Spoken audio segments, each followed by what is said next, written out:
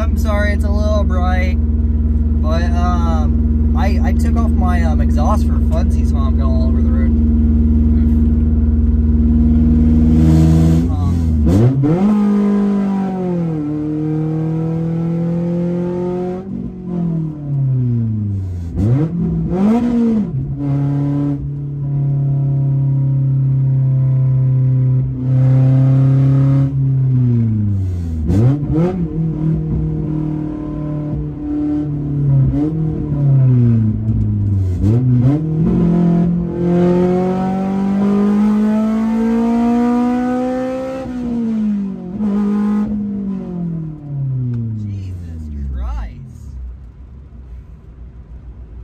Terrifying.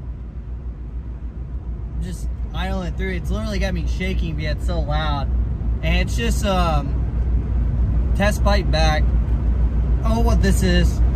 So I literally just took off the exhaust with the pipe over. I'll do some flybys and stuff like that, but I just been really bored. I don't have any content to like post.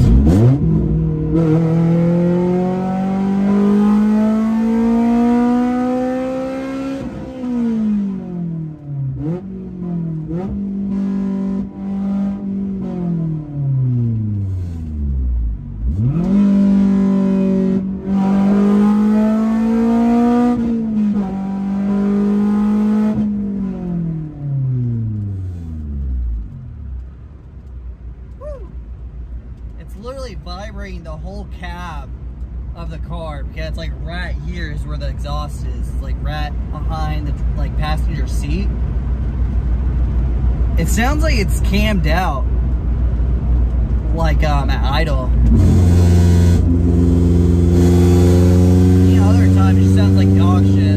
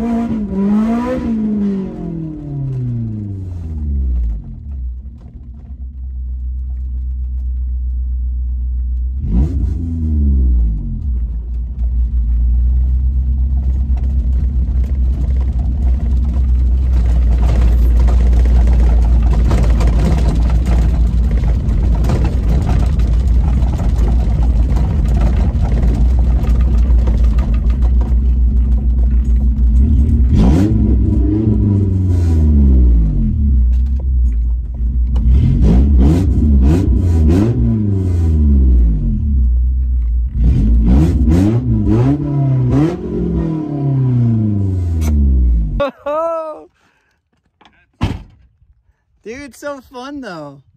And you're trying to not get arrested? You dumb motherfucker.